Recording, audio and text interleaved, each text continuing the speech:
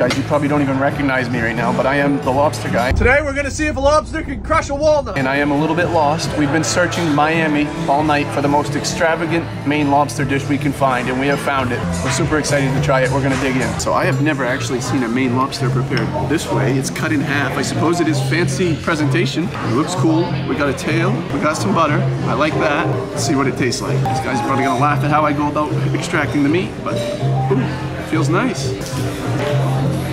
I nailed it. It's perfect. It tastes like home. You wouldn't know you weren't in Maine right now. I didn't come from Miami. It is really good lobster. It's as good as... I think that was right on my boat.